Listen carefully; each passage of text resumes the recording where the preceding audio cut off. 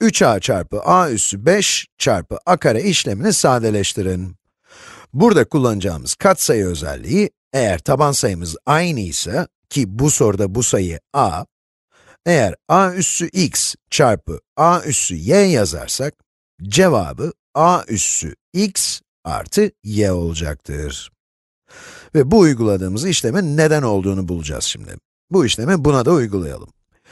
A üssü 5 çarpı a kare ile başlayalım. Katsayı özelliğini burası için de uygulayalım. A üssü 5 artı 2. Bu işlemi biraz daha basitleştirmek için yapıyoruz. Ama hala daha 3a sayımız var. İlk önce işlemin bu kısmını yapalım ve biraz önce yaptığımız işlemin nedenini, sebebini anlayalım. A üssü 5 çarpı a karenin kaç olduğunu düşünelim. A üssü 5 demek, a çarpı a çarpı a çarpı a çarpı a demek oluyor, değil mi? A kare de a çarpı a demek. Şimdi bunları birbirleriyle çarpacağız. 5 tane a ve 2 tane a'nın çarpımını yapacağız. Kaç olur peki? A'yı kendisiyle 5 kere çarpıyoruz. Sonra 2 kere daha çarpıyoruz. Burası a üssü 5. Burası ise karesi olur. Bunların ikisini çarparsak, a'yı kendisiyle 7 kere çarpmış olacağız. 5 artı 2. Demek ki a üssü 7. Yani 5 artı 2.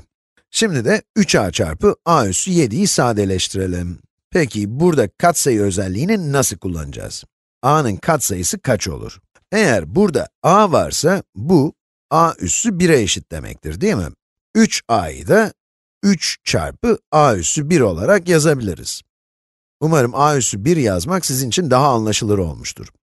Ve şimdi de 3a çarpı a üssü 7 işleminde 3 ile ilgilenmeden önce a'ların katsayılarını toplayabiliriz. İlk önce bu ikisini çarpacağız. A üssü 1 çarpı a üssü 7. Katsayılarını toplayacağız çünkü taban sayıları aynı, ikisi de a. Peki, toplarsak toplamda ne eder? 8 eder. Ve işlemimizin önünde 3 sayısı da var. Yani 3a çarpı a üssü 5 çarpı a kareyi sadeleştirirsek, 3 çarpı a üssü 8 eder.